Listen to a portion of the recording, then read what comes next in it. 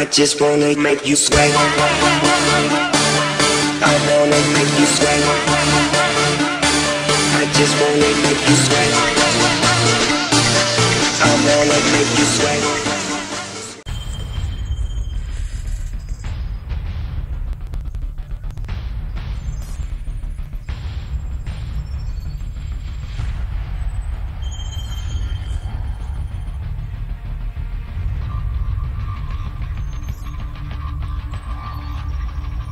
Wir sind in die falsche Richtung unterwegs, Sir. Sollten wir nicht zurück zum Kampf? Es gibt noch genügend zu kämpfen, McTavish. Schön, dass Sie es aus Südamerika geschafft haben. Sie treffen sich mit der 6. Flotte und führen den Gegenschlag an. Gefangener 627. Er ist der Grund dafür, dass Makarov durchgedreht ist. Aber wir können nicht zu ihm. Bohrinseln, Sir? Die Russen verwenden sie als Raketenstellung. Die Arbeiter sind ihre menschlichen Schilde, also können wir nicht einfach die ganze Plattform hochjagen. Und die hier ist noch am schwächsten verteidigt.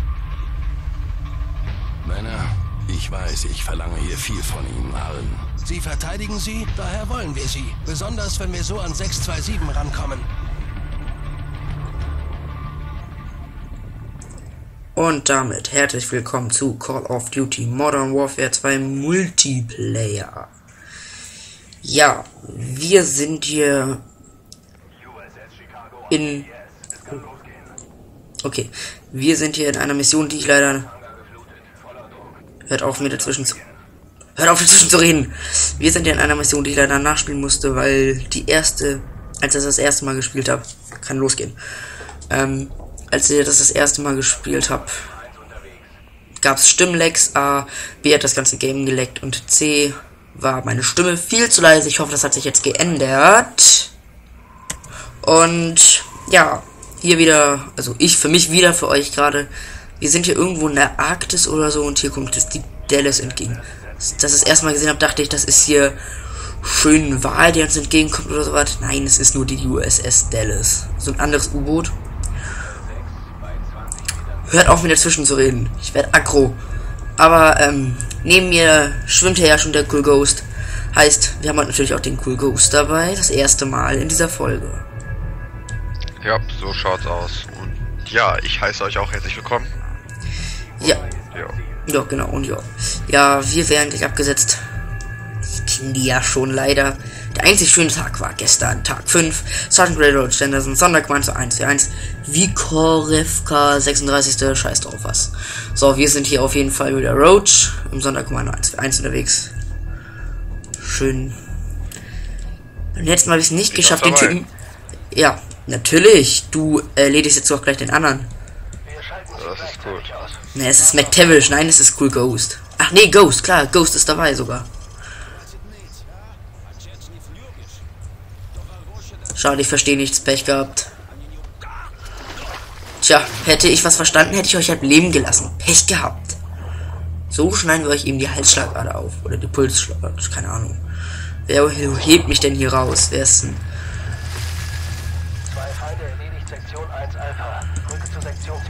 Seht ihr da? Nee, lasst mich durch.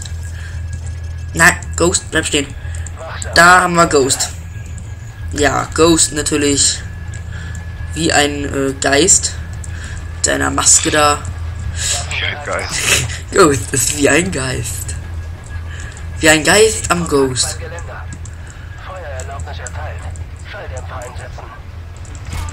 Ja, Oh, du Arsch, ich wollte den messern. Ja?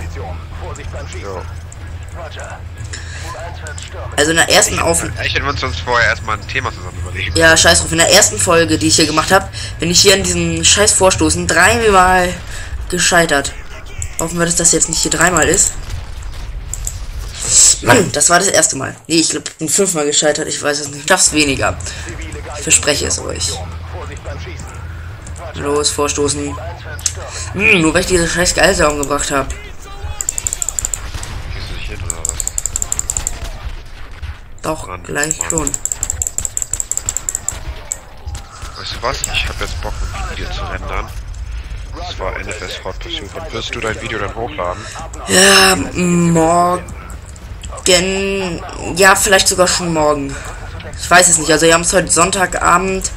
Und zwar Sonntagabend, weiß ich nicht wie spät, 21 Uhr, glaube ich, ne? Ja. Und ja, ich werde jetzt diese Mission einmal komplett durchspielen, das als ein Video hochladen. Das sind ungefähr 20 Minuten, 25 Minuten. Wird es mal eben eine längere Folge oder mal gucken, ob es auch noch relativ... Heli nähert sich, runter jetzt. Der Ghost braucht das ja gar nicht machen, er ist sowieso der Geist. Ne? Das ist ja, da kannst du es ja locker morgen hochladen. Ja, ich muss mal gucken. Ich werde das jetzt über Nacht rendern auf jeden Fall. Boom. Ja, und hier die NFS, das nächste NFS-Video werde ich dann wahrscheinlich am Donnerstag. Runter mit dir, runter! Ja? Ja, ganz ruhig, ganz ruhig. Geht doch. Das nächste NFS-Video werde ich wahrscheinlich obwohl. Das nächste NFS-Video werde ich am Dienstag hochladen. Ich für euch dann entweder heute oder morgen, falls es Montag hochladen wird. Und dann werde ich es am Mittwoch freischalten, wahrscheinlich immer morgens. Wenn ich die Videos freischalte, dann immer morgens und hochlade durch auch immer morgens eigentlich. Also immer morgens. Ja, ich werde jetzt, ja doch, morgen wird es online gestellt und zwar morgen Abend 22 Uhr. Das ist doch voll unpraktisch, wenn das so spät muss. Das hat sich keiner bei Facebook gemeldet, dass er das doof findet. Es traut sich sowieso gar keiner zu melden. Mir schaut auch nie jemand unter die Kommentare. Bin traurig. Woran liegt das denn, Leute? Warum schreibt ihr denn nicht unten in die Kommentare? Schreibt es unten in die Kommentare. Ja, dann sollt ihr es eben unten in die Kommentare schreiben, je nachdem wie ihr es wollt. Ich werde ab sofort immer abends 22 Uhr die Videos zumindest freischalten lassen. Hochladen nicht. Hochladen werde ich sie morgens oder nachmittags oder abends oder nachts oder... Auf jeden Fall werden sie immer abends 22 Uhr freigeschaltet. Das heißt, da könnt ihr sie anschauen. Ja, und wem das nicht jetzt so... Wem das jetzt nicht gefällt, der soll das mal in die Kommentare schreiben, wer sich traut. Also es wird nicht sein. Denn das ist auch für mich sehr entscheidend. Dann muss ich nämlich ganz doll meinen Plan des Tages umschalten. Nein, aber... Da muss ich halt mir einen anderen Plan überlegen, wie ich das mache. Entweder einen Tag vorher hochladen, damit es am Morgen oder Nachmittag. Und dann am besten noch schreiben, wann ihr sie sehen wollt. Also morgens, nachmittags oder ein bisschen früher abends. Je nachdem, wann ihr sie sehen wollt dann. Das ist dann mir nämlich auch sehr wichtig. Morgens sind ja sowieso die meisten in der Schule, deswegen will ich das dann so nachmittags freischalten, sobald die nach Hause kommen, die Schüler, die Leute. Das sollen sie entscheiden. Wenn sie sagen, meinetwegen abends ist okay, vielleicht nicht 22 Uhr, sondern 20 Uhr, dann haben wir nochmal ein Abendprogramm, was wir gerne gucken. Sollen sie doch. Ja. So. Gott, ich bin wieder der Mongo, der vorlaufen darf und den ganzen Scheiße erledigen darf. Schon wieder. Wie immer. Wie jeden Morgen. So, ey. Ja. Ja, ich habe gerade das neue Mikrofon für die Klinox bestellt. Ja, stimmt. Ja, stimmt. Ich krieg bald ein neues Mikro. Stimmt. Das heißt dann auch, es wird nicht mehr im Hintergrund irgendwelches Kindergeschrei zu hören sein oder irgendwelche Folter. Und deine Tonqualität wird besser. Ja, müsste zumindest so sein, sollte so sein. Wer gerne, nachdem ich das Mikro benutze, schreibt mir gerne mal in die Kommentare, ob das besser ist oder schlechter ist. Also müsste eigentlich für gewöhnlich schon besser sein.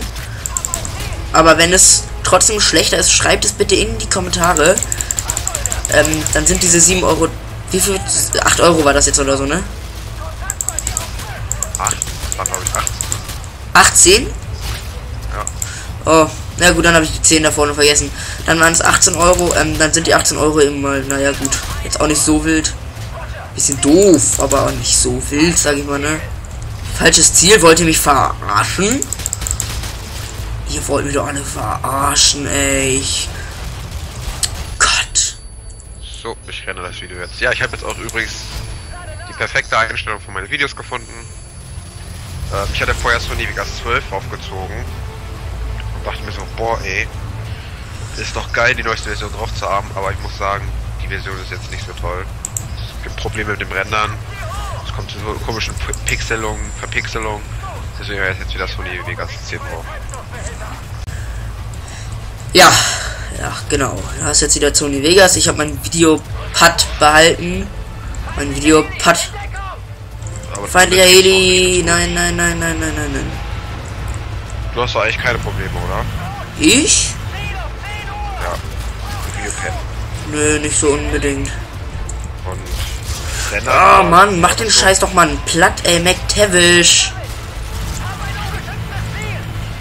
Wie lange dauert das Rennen so durchschnittlich?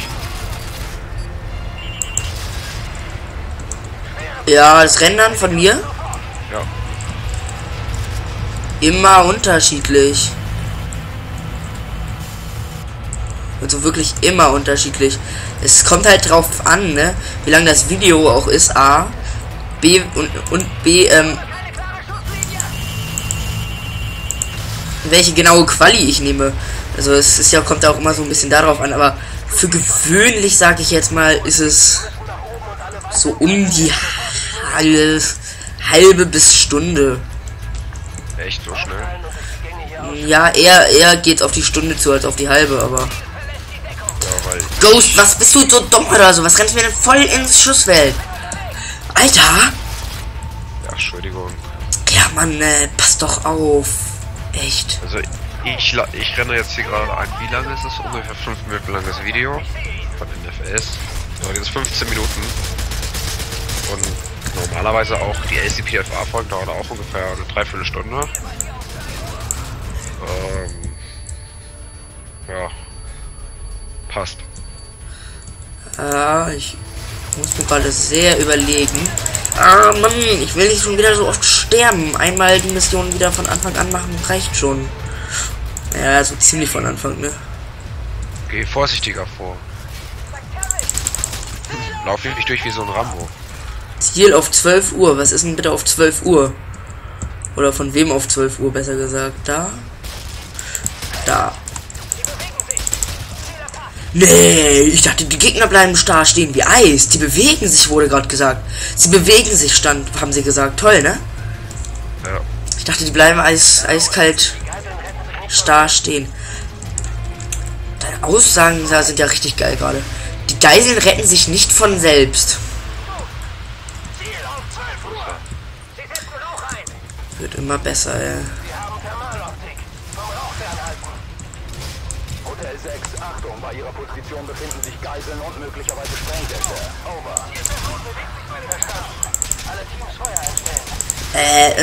Red du doch mal ein bisschen. Also, und ach so, die Umfrage soll, auf mich immer so zu fetzen, dass ich nicht mehr sehe. Mann, ich renne jetzt hier wieder nach hinten zu meiner alten Stelle, wo ich beim letzten Mal saß. Hier war ganz gut. Wer will, dass Cool Ghost ab jetzt immer bei meinen Modern Warfare Folgen dabei ist, ja, der soll das doch bitte auch mal in die Kommentare schreiben. Das würde mich nämlich selber auch interessieren, ob es mit Cool Ghost mehr Spaß bringt, als wenn ich nur alleine da bin. Oh. Was fängt man einmal wieder an zu reden und... Ach, verdammt, jetzt weiß ich wieder, wo ich war. Lasst mich durch, lasst mich durch, lasst mich durch. Ja, los, muss durch. Ich war hier hinter. Also 2. Hier war ich.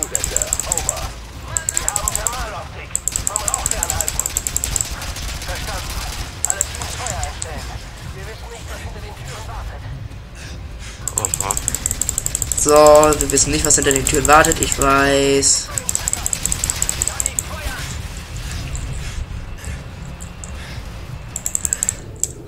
Alter, was ist denn das? So, jetzt reicht's mir. Leute, ich verstehe den Scheiß schon wieder nicht. Alter, 16. Das ist ein bisschen wenig, oder? Das ist nicht viel, ja. Aber das eine PP 2000 mit Thermaloptik, ist richtig. Wo war der? Da war der.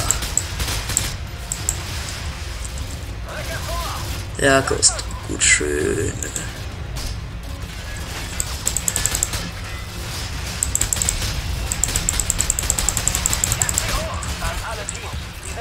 Ich weiß, Leute, ich schieße gerade ein bisschen aus der Hüfte.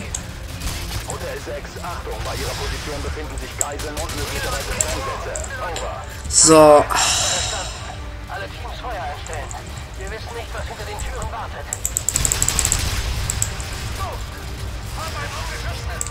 Schöne Thermaloptik.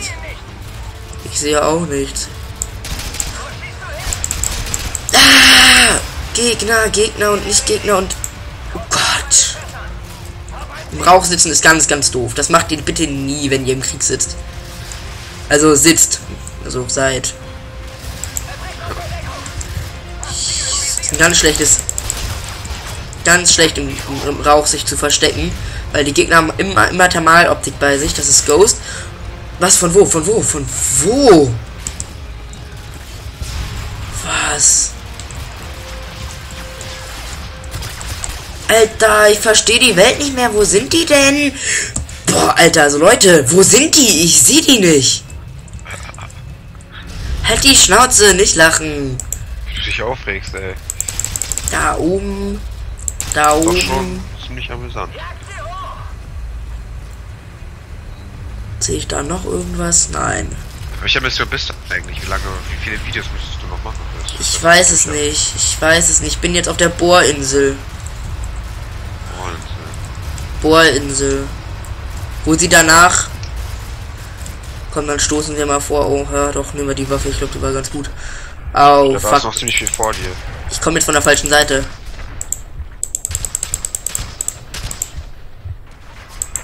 Ja, da müsstest du noch ziemlich viel vor dir haben, glaube ich. Sicher. Dabei habe ich alles aus der Hüfte, weil mit Thermaloptik kriege ich hier nichts hin.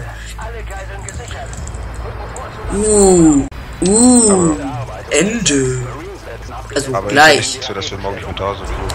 Hä? Ist ja nicht so, dass wir morgen nicht mehr da sind. Doch, genau so ist es.